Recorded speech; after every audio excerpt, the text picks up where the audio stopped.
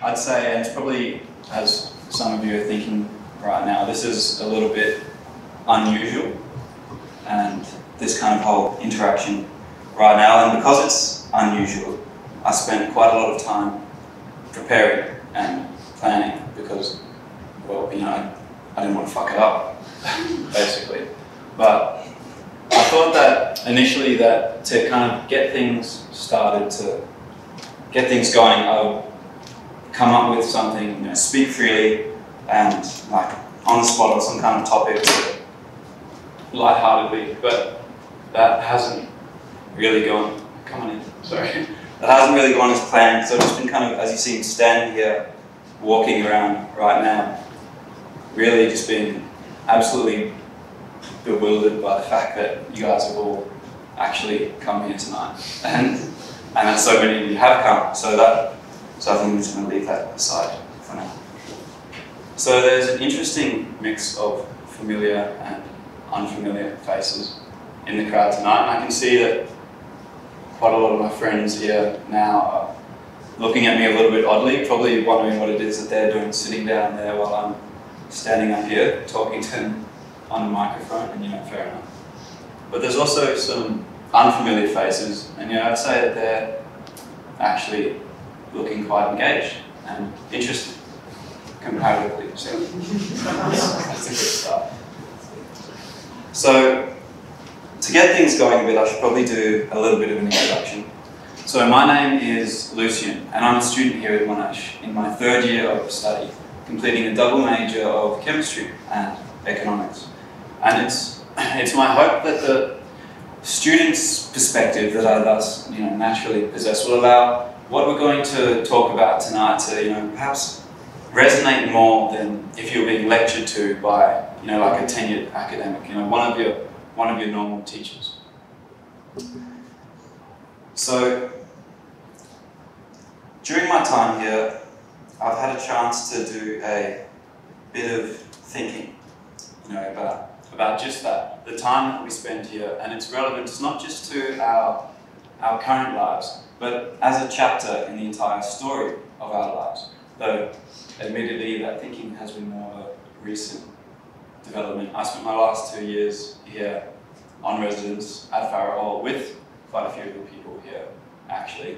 And as I would tell you, there isn't necessarily so much of a chance for thinking there at halls, and more just for doing, specifically without thinking too hard on the consequences of what it is that you're doing, which I know was an attitude that could certainly come in handy after particular nights out. But eventually, I did start doing some thinking, and when I did, I noticed that the general attitude of my peers surrounding university and the time that they spent here was one that was lacking in enthusiasm, or at least how people felt about the time that they spent here was very ill-defined. You know, I rarely encountered much thought that extended far beyond them thinking that being here would, you know, likely just help them to get a job. And you know, that's not necessarily a particularly exciting thought really on its own. So those people weren't particularly excited by that thought. And it seemed to me then that if something as onerous as university couldn't at least fill you with a bit of excitement, then it probably wasn't worth doing in the first place. You know, they might have at least been interested, or at least sort of interested in what it was that they're doing, you know, thinking, oh, it's okay, it's alright, it's not too bad. But, hello Jerry. But that's not the same thing as being excitement. You know, excitement is what makes you actually want to do something, and to then also keep doing that thing. Hello? You're right. So, you know, excitement itself isn't necessarily what we're going to discuss tonight, but it can certainly be a byproduct of what we will discuss, and so it's something that's important to keep in mind. And so then that begs the question of, why are we here tonight? You know, why have I brought you all here? And there's probably a few answers to that question, really, but there's a few things that I would at least like to focus on. And those things are as follows. So we're here to look at the way that we should observe and evaluate the things that we do, in particular by asking the question why.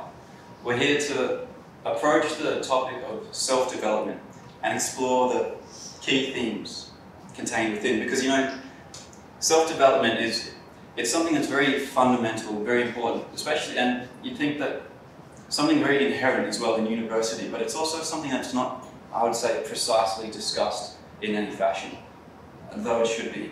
And so we're definitely going to have a look at that. And by doing these two things together, we're here to ultimately find more value to better justify the time that we spend here at university, which I think is something that some of us need. So we'll begin by exploring the fundamental importance of the question why, and we'll do so by looking at a model outlined by the ethnographer Simon Sinek. Now, Sinek primarily uses this model here in relation to the idea of organisations within the business world, but what it presents can be just as relevantly employed here as it is within that realm. We can think of it as outlining the philosophical structure of the levels at which we can observe the nature of something. Like, let's say, our actions, or our thoughts, or our feelings, the things that we do. So then let's have a look at this model and break it down.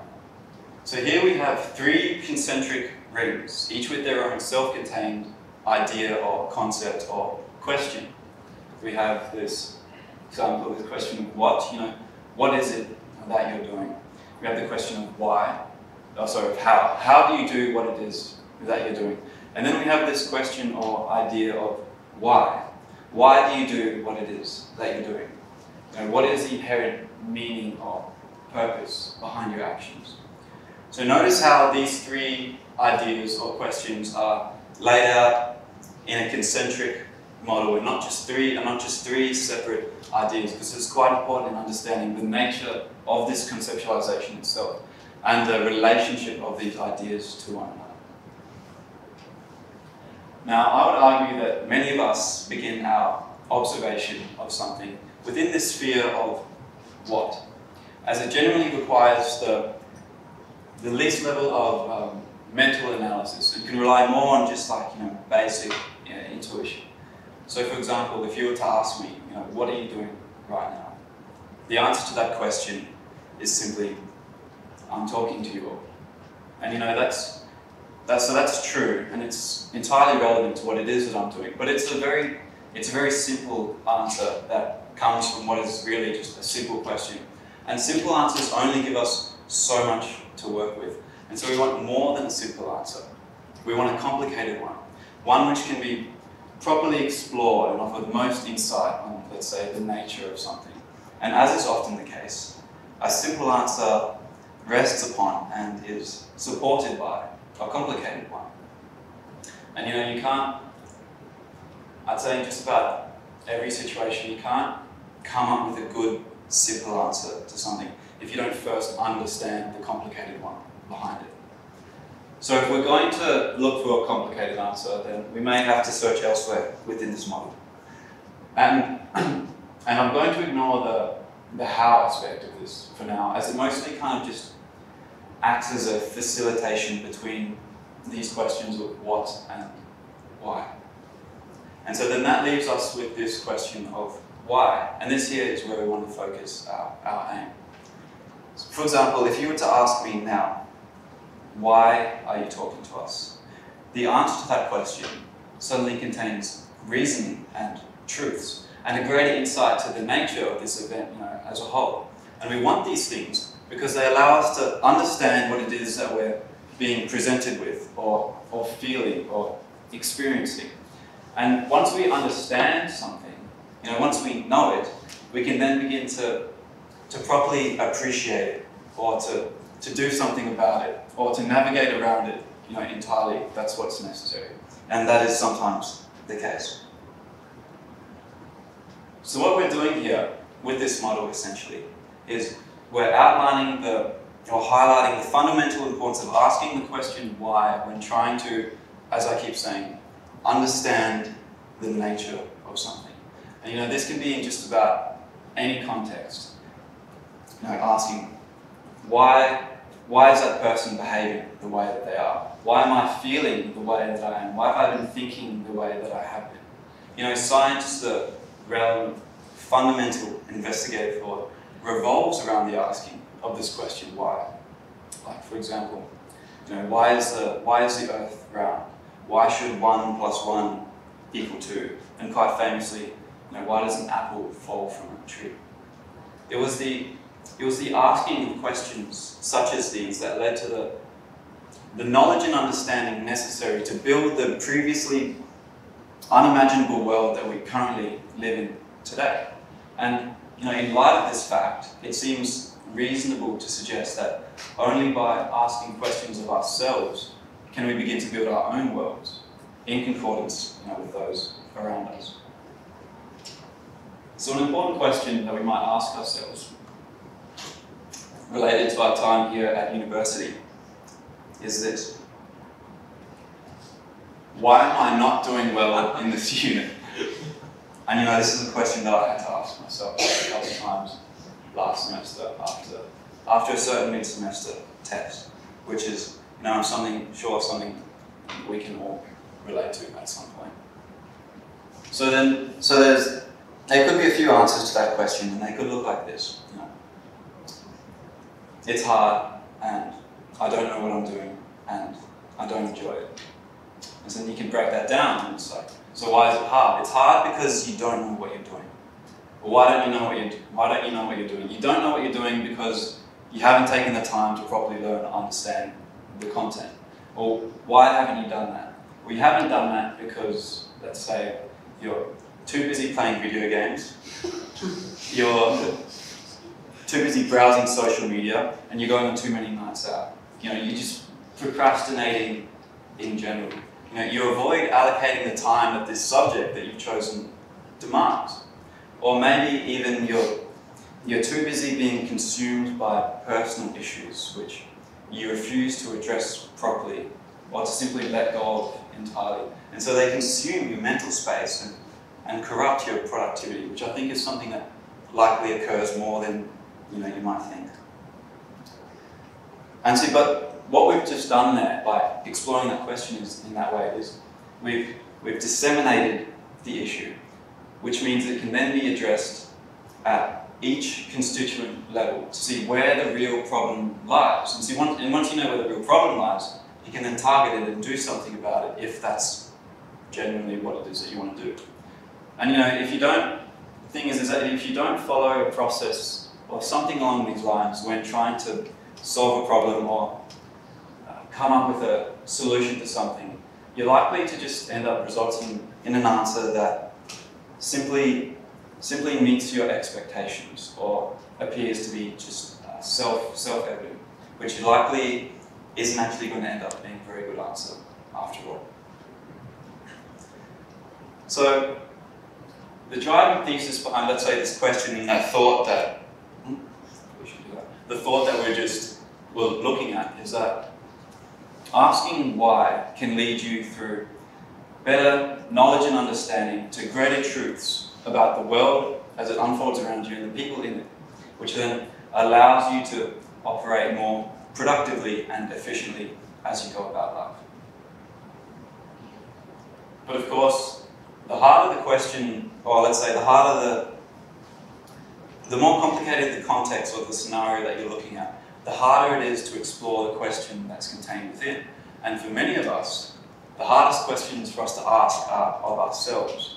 And so we don't, or barring that, we've never even really thought to begin with. And what that does is it leaves us missing a clearly articulated, self-articulated why for, let's say, our current actions and existence, from which we use to center ourselves and then direct ourselves and point ourselves in the direction which we wish to go in the future, so that we're not just living with uncertainty about what it is that we're doing now and where we might be going.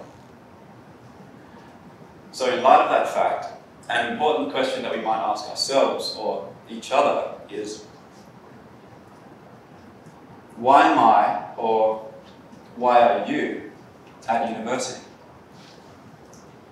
And now I would argue, or I'd say that many of you would begin to answer, or at least some of you would begin to answer that question like this. The reason why I'm at university is to get a degree. And you know, that doesn't strike me as a particularly good answer, and there's a few reasons for this. Because firstly, that sounds more like a what than a why. What you're doing at university is getting a degree. And secondly, it's an answer that lacks in substance. You know, university is a significant undertaking of no small importance to our current and our future lives. You know, it should be more than just a degree, the idea of a degree. And for many of us, it actually needs to be, because the disconnected idea of a degree and what that maybe has to offer you after 3 or 4 or 5 or even more years of hardship isn't enough to justify the load that it forces you to bear along the way, which is why so many of us just end up dropping out, and all we have to show for it is our debt. But what we can do is we can look at this question using Sinek's model and that mental framework that we just previously explored, and to see what we can come up with. And we can do that now. So I would argue that the theme of university has become the what. You know, the degree that supposedly allows you to enter the real world and follow the path of your choosing. The how is then the units and the study. And this is where things can become difficult if you don't have a strong why to rest upon. Because this how requires a high level of effort and commitment to perform to what we describe as a high standard, to which we measure our abilities, and for many of us as well, our inherent self-worth. Because, you know, we're young, and as of yet we have little with which to measure ourselves against, like to show to the outside world, to show what we're made of. And so we use our grades instead to do that, which isn't necessarily the best thing if you're not giving yourself, let's say, the best opportunities or tools possible to actually do well. And so essentially what you do is in your own way, you set yourself up for failure.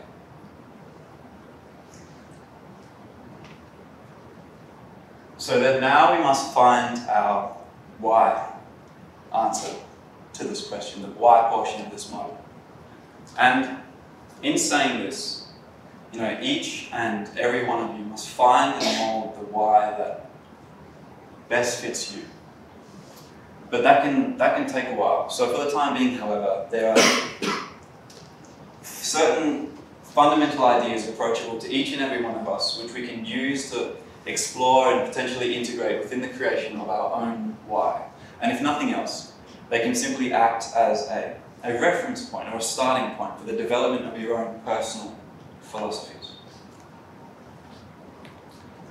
So the following slide was developed by a unit coordinator here at Monash, a very insightful and thoughtful man by the name of Jason Chu, who's actually here tonight with us in the back row there. So, never mind. So Jason has employed much of the ideas that we're talking about here tonight within his own life and career to great benefit, or so he's told me in the past. And it was actually the presentation of this slide to me within his class at the start of last semester that essentially led to us all being here to begin with. So as you can see, Jason himself posits this question of why you're at university and proposes some ideas or, let's say, a value proposition from which to work with, which we will use now tonight. So here we have two main ideas to work with to help develop our why, for why we're at university. We have this idea of intellectual maturity and the idea of emotional maturity. And these ideas are immensely relevant to the individual. And by that I mean everyone. They're universally possessed characteristics of self. Everyone possesses these characteristics to some degree. And on some level at least, the extent to which you've developed these properties within yourself runs, I would say, parallel to the quality and maturity of your character, as measured not just by others, but by yourself as well. So then why are these things important? So as the slides suggest, intellectual maturity allows you, and its development, allows you to apply thinking that is rational and scientific and evidence-based and creative and critical, which is a particularly important point, I would say, so I'd like to explore it briefly. So I know that many of us here like to give art students a hard time simply for being art students, and fair enough to a degree. But there's something that they get you to do in arts which you don't see so much of in other degrees, other faculties, I would say. And that is the process of writing, in particular, creative and contemplative writing. And what you're doing in this process, essentially, is you're laying down your thoughts in a manner that is structured and cohesive and intelligible, usually with the purpose of exploring an idea or an argument or a discussion. And what that does, what that writing does, is it reflects those written words back into your own mind, which means you can then verbally articulate them as if you'd just written them at any point in time, which essentially means that you can communicate yourself, which makes you an effective person in the moment. For example, how many times has someone here been in a conversation or been having a discussion or an argument, and they've had something that they've wanted to say, something that they felt was important to say, that it was gripping them, but they didn't know how to say it. They didn't even know exactly what it is that they wanted to say. It was more just like a feeling of what it was that they wanted to say. See, what critical thinking does through the process of writing is it allows you to know what it is that you actually want to say, and to then say it, which is something that is an incredibly important skill. Being verbally articulate is something that is quite rare, I would say. And so the importance of this aspect, I would say, overall, of this intellectual maturity is that it allows you its development allows you to develop open-mindedness, which in a world of incredible content and information and misinformation allows you to disseminate truth from the subjective and to then appreciate the reality of objectivity as it makes itself known. And so then we have this aspect of intellectual maturity, so emotional maturity to explore. So the development of emotional maturity allows you to develop productive habits of integrity and discipline, good work ethic, the ability to handle criticism and failure, and to be self-reflective. And there again is another particularly important point.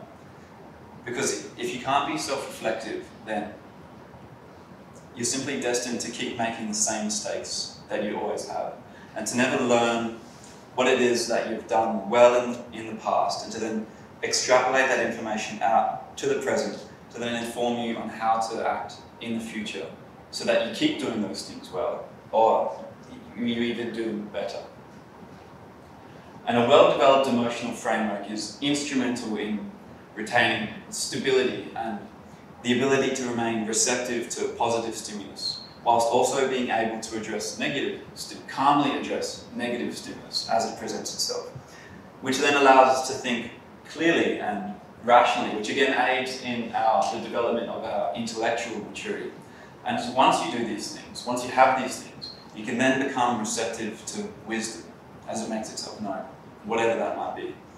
And to not only be receptive to wisdom, but to then generate your own, which I think it's an important point of, let's say, growing up and becoming an adult, is learning to develop your own personal wisdoms about the world. And as it turns out, university just happens to be the perfect place to propagate these aspects within ourselves. Where the only way that we grow and change and develop is through stimulus, which can just be thought of as experience. And here at university, we're constantly exposed to new experience, or at least we have the opportunity to be. We're faced with new modes of thought with each unit that we take, forcing us to traverse mental pathways previously left unexplored. We're challenged both intellectually and emotionally during our time here, and then forced to grow by meeting that challenge.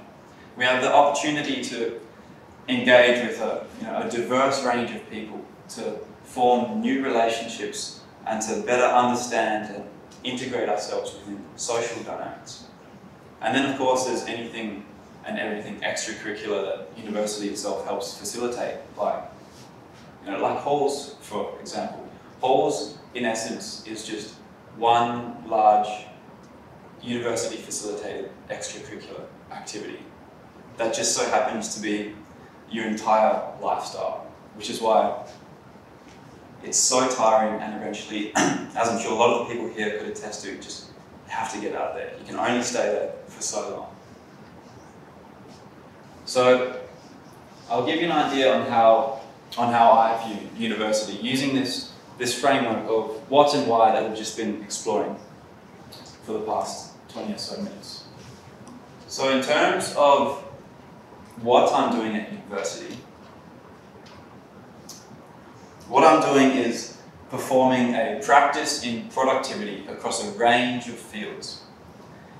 Everything that is required to go into that productivity, like let's say that integrity and discipline and critical thinking and the ability to handle criticism and failure and to be self-reflective, all of that, and then everything that comes out of that productivity and all the potential for growth and change and positive development that possesses is the reason behind why I'm here to begin with.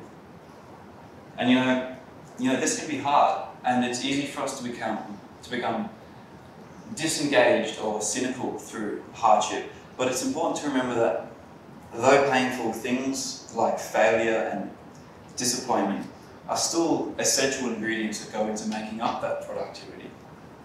And they should be considered carefully, because it's often our own personal sufferings that have the most to teach us about ourselves.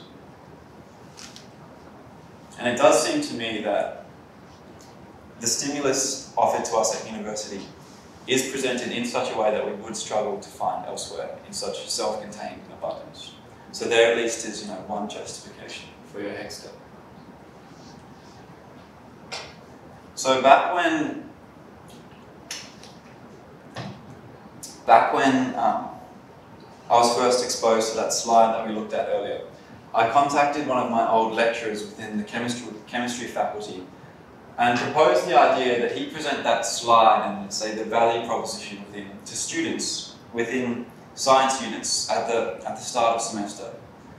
And comparatively, I'd say he kind of had some reservations with that idea, and some hesitation, and some comments on why perhaps that wasn't entirely necessary. And I've included one of them here for us to look at. So one of his comments was this: some students are simply going through the motions because they don't know what else to do with their lives.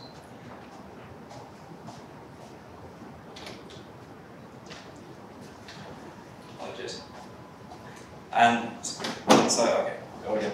So some students are simply going through the motions because they don't know what else to do with their lives.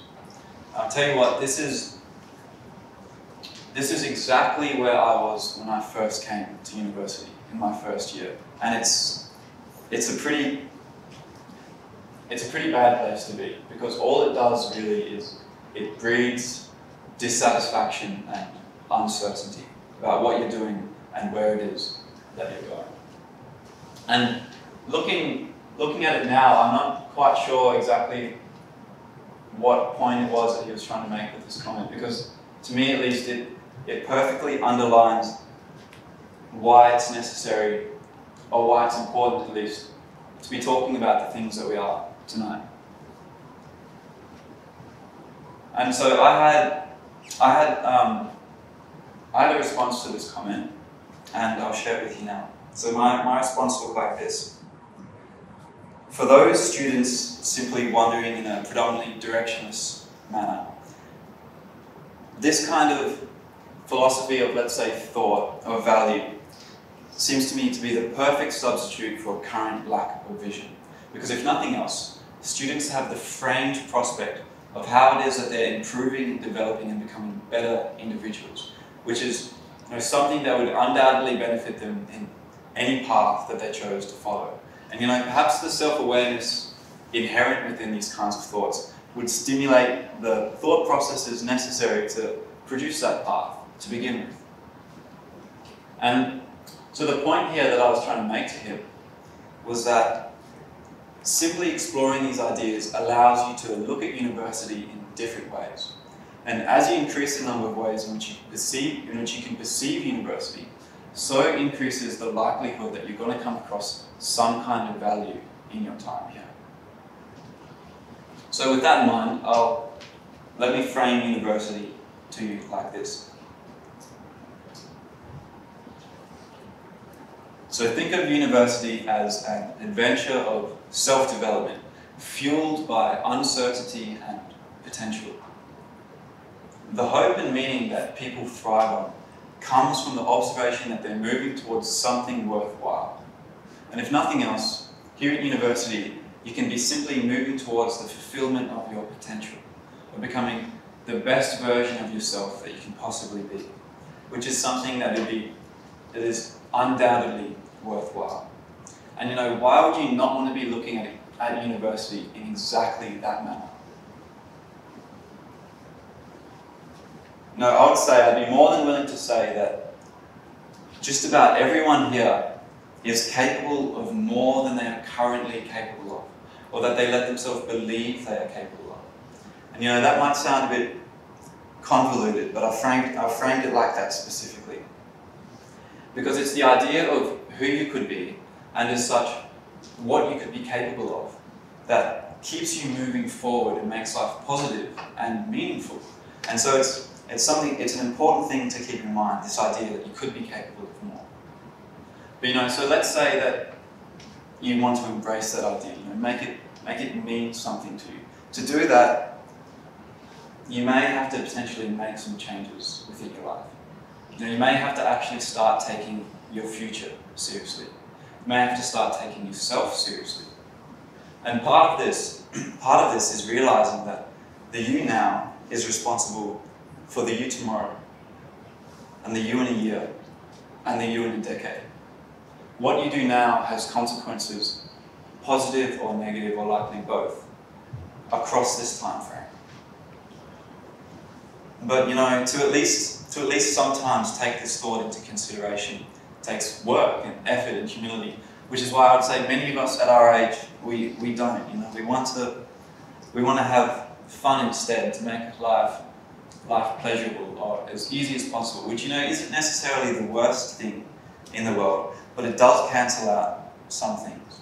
And you may have to consider at some point making certain sacrifices with certain goals in life. And those goals could be anything. They could be something as simple as being a better friend, or having better friends, having a better relationship, having a better job, doing better at your job, being a better worker, doing better at university, having better mental or physical health. We also seem obsessed with this idea that as we grow older, life just seems to become inherently less enjoyable, as if that's something that's just like predetermined or inevitable. And that really seems rather down to the person themselves, if you ask me. There's plenty of things you can do in your life to make sure it loses its flair, like let's say continuing to regularly attend dualies after more than 2 years. What some of you here do, I know. But there's plenty of things you can do. Plenty of things you can do in life to make sure life. There's plenty of things you can do in life to evolve that flair, and that's part of what comes with being a more capable person. So I would encourage you all to familiarise yourselves with the idea that you could be capable of more, if you sought to be, and why perhaps that might be desirable.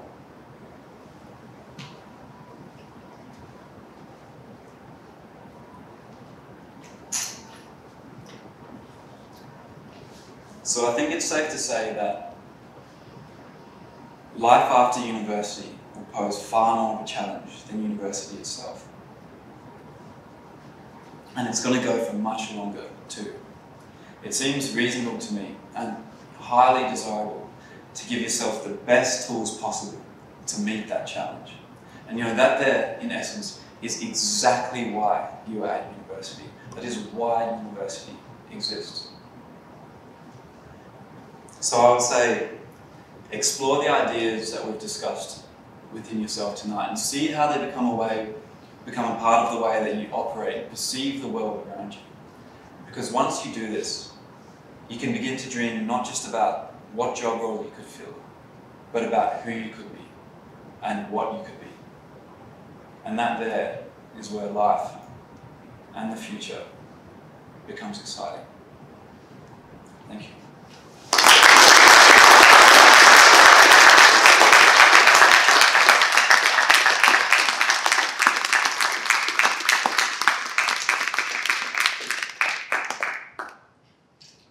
Oh, thanks for that.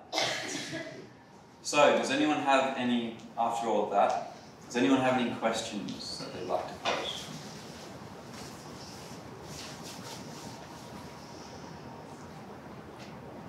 Why did you choose Sinek? Sinek. His model. Why did you choose that? It was because of Jason over here, actually. After I saw that slide in class that we're just looking at, the one that asks why you're at university, I emailed him to talk about it a little bit because it was something that really interested me because I hadn't seen that kind of thing presented anywhere else throughout university and after 2 years of being here.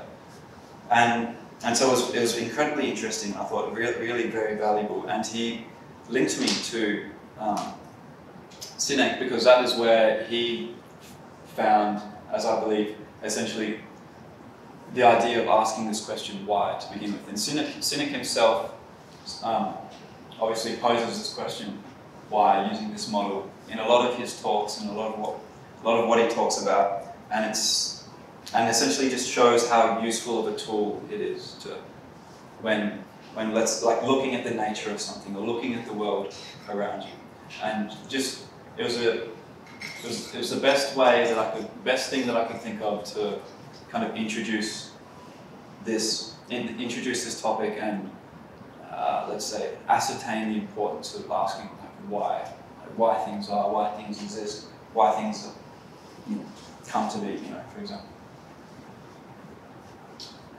Do you find that those three questions are all that's necessary to gain a proper and cohesive understanding of something? Well, they're a good starting point from where obviously to begin to when you begin to look at something. So it's not like they themselves really provide any explanation as to anything. It's more that it frames a way of, as I said at the beginning, like the kind of the philosophical levels at which you can begin to observe something, which you can then build your judgment of it through your inquiry and analysis. And that model itself just shows, I guess, that asking the question why is the most important thing that you can do there. But it gives you the most answers. It leads to the more complicated questions. Does that answer kind of? Yeah. Okay. Anyone else? Did your chemistry teacher come back to you after you presented? After this, I haven't told him about this, but I don't know. Maybe I will. We talked a little bit about that, and after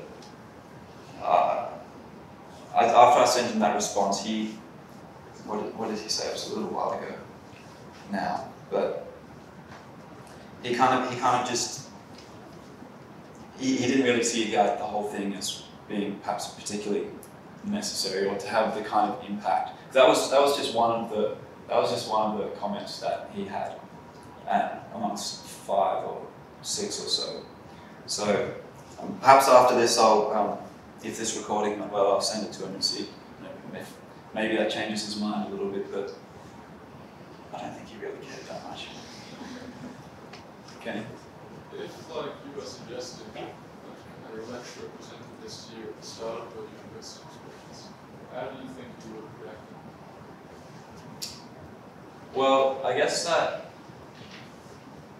that depends a lot on kind of where you are as a person at the beginning, as you enter university. You know, a lot of the reason why I found this, essentially one of the reasons I guess why I did this to begin with, and why I found that slide that Jason presented so interesting and useful, is because when I first came to university, I didn't really know why I was here or what I was doing, and I certainly wasn't satisfied with what it was that I was doing.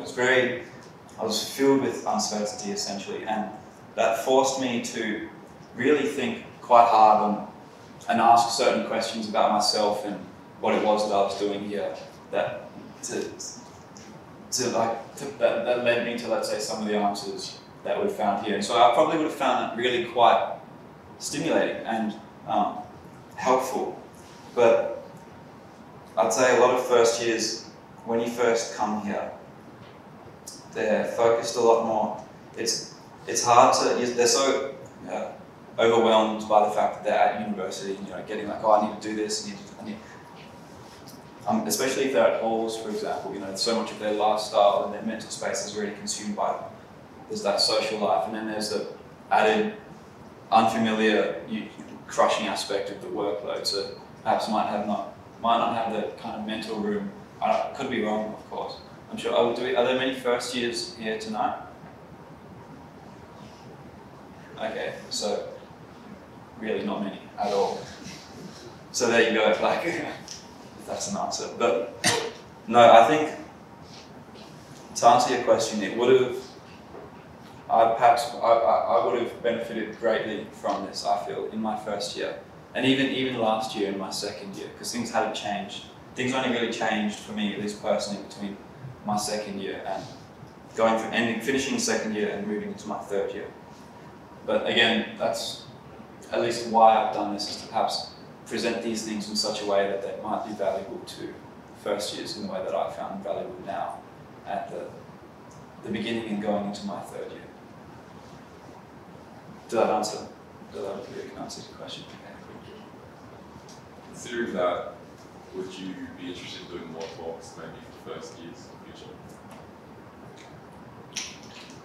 I mean, I'd have to have something to talk about, wouldn't I? Like this? Yeah, I'd be more than if this was found to have some kind of value to people, which I'm sure you'd have to probably go home first and perhaps think on this to really see how it is that you felt about it all. But if it was something that did have value to people and was found to have value, then I'd probably be more than willing to present that in such a way to first years. Because as I said before, I struggled a lot in my own first year to be satisfied in any way in my time here, and that affected my uni performance and just my lifestyle in general. So, yeah. How do you reckon we as uni students can develop our emotional maturity? Like, we could study to increase our intellectual maturity. What would the study sort of equivalent be for emotional maturity for you? Well, of course, emotional stimulus is heavily brought about by social interaction. You know, putting yourself in environments where that cause an emotional reaction. But I think, as I mentioned before on that slide, developing emotional maturity, probably the most powerful tool you can use in that regard is self-reflection. Is withdrawing into your own mind and essentially shining a bright light on yourself and your thoughts and your feelings and your actions and what's happened in the past to essentially to self-analyze and to criticize, because what that does, it it shows you it shows you who you are as a person. It shows you what you're made of, and it also shows you what other people are made of as well. It informs you because we're often actually so similar in the way that we think and we feel, especially in the way we act in certain situations. And you can kind of extrapolate that information out from other people and from yourself and apply it to other people. And that then informs you, and it educates you as such. And that's, in my opinion, being the equivalent of like studying a book. And obviously you can study, there's certain academic fields you could certainly study to perhaps increase your emotional intelligence or perception or competence, whatever that might mean. But I think in terms of developing like an emotional framework, for example, a stable emotional framework, the best thing for that is being self-aware and reflecting, deeply reflecting on like why it is that you've been feeling certain ways, and then for example, what's led to those things, and then what's come of those things, and asking yourself, whether or not those things, for example, are optimal even to begin with. And then you then make decisions about that, you work with that information and you perhaps change the way that you behave, and then you see how that goes, and it's like a continuous learning process on who you are. And I'd say that's one of the best ways of becoming emotionally mature, is because what you do when you do that is, especially when you reflect deeply into your own mind, and you look at the hardest parts of yourself, your flaws and your weaknesses, that you shine a bright light on them. That's what really ends up building, I would say, like a strong character, a strong self-understanding, a stable emotional framework. Yeah. Yes, Kisa. How did you go about the process of sort of overcoming the behaviors that you had, become used to, that have become sort of second nature for you, and then sort of starting to develop the habits that would be more consistent with this new way of thinking? That's a good question. So I'd say to explore that, so transitioning from, let's say, last year to this year. First off, I was beginning to expose myself to certain modes of like intellectual thought, philosophical thought, psychological thought, sociological thought. Better understanding the things that affect us and make up who we are as people, and affect the way that we think and we feel. And so that educated me a lot on who I was as a person, who other people are, and why you might come to be that way. And what I did what that process invoked, I would say, is that, as I was just saying earlier, a lot of self-reflection about myself and about who I was as a person and what I perhaps might want to be instead going forward. And so essentially what I did is I found some kind of value, something that was valuable to me personally, which was this a process of essentially like writing like this, contemplative. I found something that was valuable and had meaning to me, and I felt like could have value to the world outside. And it gave me a sense of kind of security or self-peace.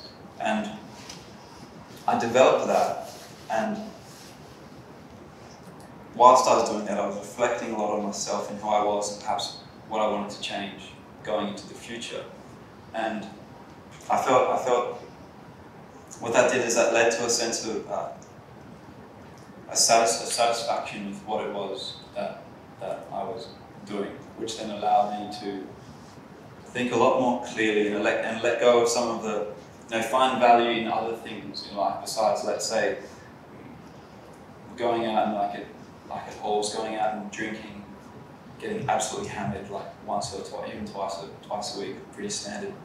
Which really was, it's fun, but it was it was acting as like a disguise for the fact that I was quite dissatisfied with what it was and how my life was going at the time in certain areas.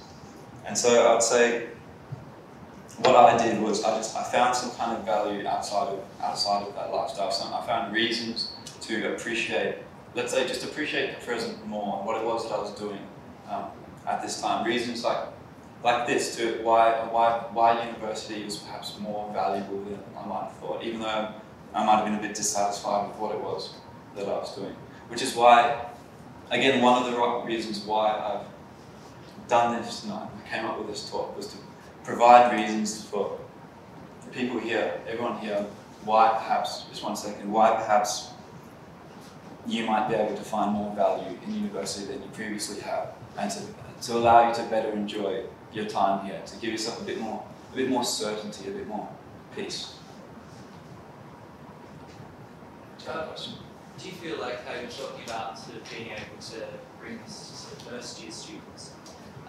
Do you feel that, sort of got two things, if that was sort of pitched to you first thing that you went into a lecture hall, would that have changed your experience? And second, is it not possibly a process that for you to get to where you've got to, you kind of have to go through the stages to get to that emotional maturity to understand that, for it to actually take? Yeah, so I think that so for first years in particular, for your first year of university, I think it's important that they go through the process themselves a little bit, like at least for like a semester or so, to see how it is that they actually feel about the time that they spent here and what it is that they like, what it is that they don't like, and how the whole kind of process relates to the present and then their future, and then why perhaps,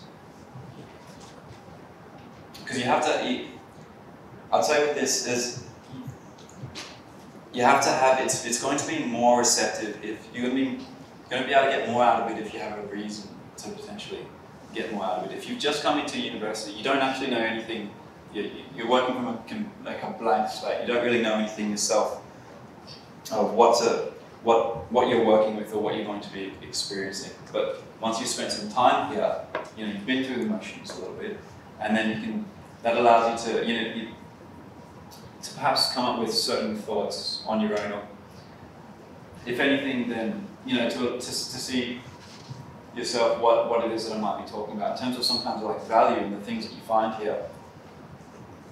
If you've already come across those things yourself, then instead of simply presenting that to you as a potential, it'll be reinforcing those things, or it'll be articulating concerns or other concerns that you might have, but you just have to know how to phrase properly. So, and once you've articulated the thing that's so important, I'd say, about listening to other people talk about things that you thought about is that they might be able to frame it in such a way that you haven't been able to. And once they do that, if that thought isn't clearly articulated for you, even when it's been more of an intuition or just a feeling, you can then begin to, what it is actually that you're thinking or you feel, you can then obviously begin to do something about that, a bit more effectively, productively afterwards. So in answering that, you might be kind of pushing against just a plain barrier a little bit if you're presenting to students that have just entered university. But I'd say for those that have been here for a little bit, for a semester at least, then that's perhaps a bit more of a better option. It was something that I was thinking about coming into this, whether what year level would get the most out of this, whether it be a third year or above, or second year or first year, but I wasn't sure.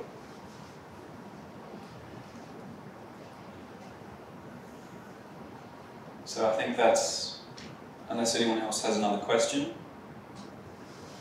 that's just about it for tonight. So thank you again, guys, very much for coming. I truly appreciate that you decided to spend part of your Tuesday evening here. And I really do hope that there was at least something here tonight that you gained some kind of value from, that you can take away and employ in the way that you move forward and travel throughout university. Did you have something you wanted to say, Jason?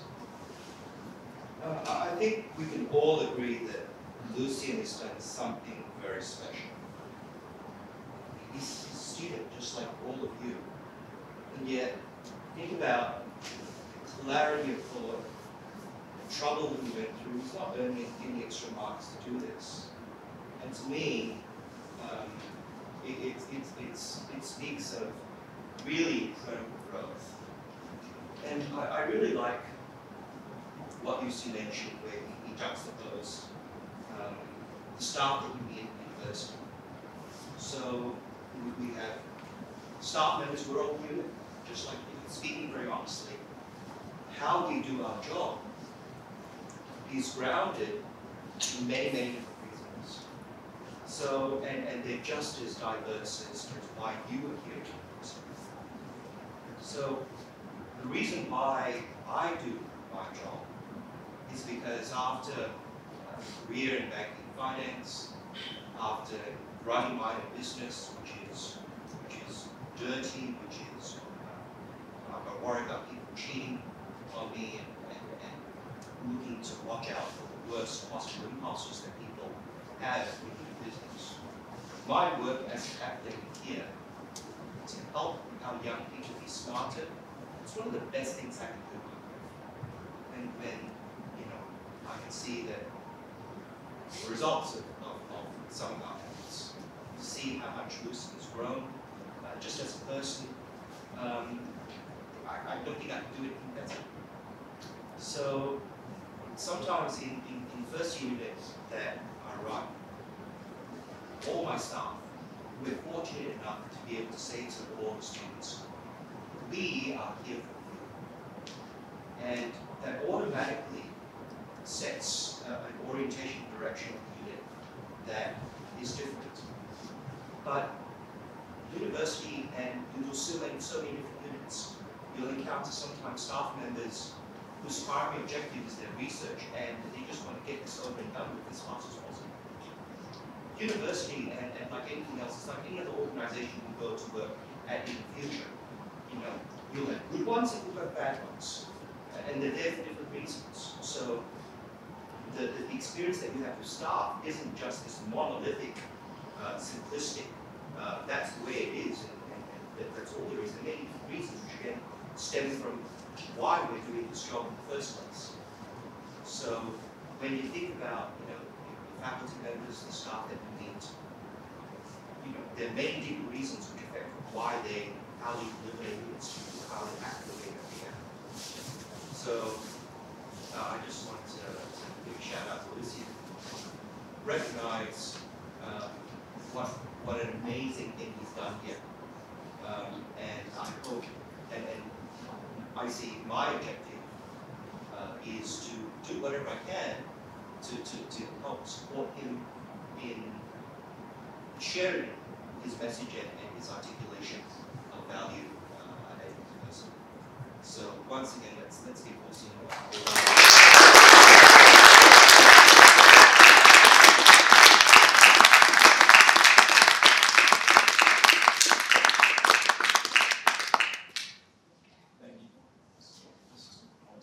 Thanks, Jason, for that. I also appreciate it. Again, thanks, guys. Thanks for coming. Obviously, that's the end. You're free to go now, but I hope this was worthwhile in some way, and I'm sure I'll see most of you around at university. Cheers. Thank you.